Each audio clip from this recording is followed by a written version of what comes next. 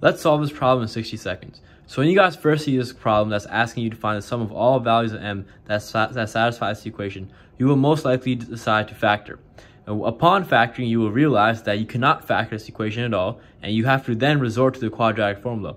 And as you all should know, any form of a quadratic can be written as ax squared plus bx plus c. So in this case, what is a? A equals 2, b equals negative 16. A way of finding the sum of all values of m that satisfies the equation would be to either use the quadratic formula and then add the two solutions together, or do this, negative b over a. So what is negative b in this case? Well, it will be negative 16, which is positive 16. And what is a? 2. 16 over 2 equals 8. So what is the answer? D. Quick SAT trick, guys. Use this. Solve a problem with 2 seconds. You got this.